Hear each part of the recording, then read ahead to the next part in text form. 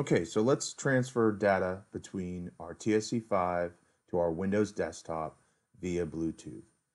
We're going to go to our taskbar. We're going to select the Bluetooth icon. We're going to open up Receive a File. And then this will pop up here. Okay, now that we've got our Windows desktop ready to receive a file, over here on our TSC5, we have to choose the file. So we're going to pull up from the bottom on the TSC5. We're going to go into Files. We're going to go all the way to the bottom to Internal Storage. Keep going to the bottom. We're going to get into Trimble Data. We're going to go into Projects. We'll go into one of the projects. We could probably transfer the whole file, but just for the sake of training, we're going to do my measure rounds job. Over here, we're going to click on the three buttons, and we're going to select Share. Okay.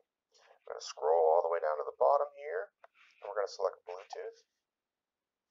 We're going to find our computer. Our computer is located right here, and it's going to send it on over there.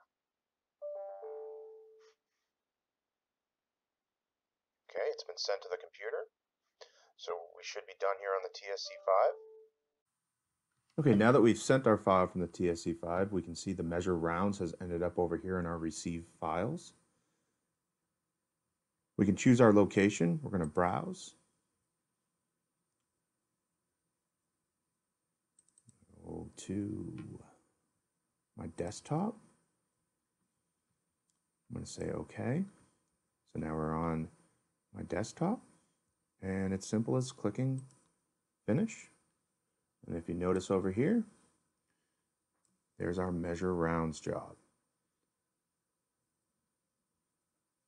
And that's how we get a Bluetooth transfer between our Windows PC and our TSC5.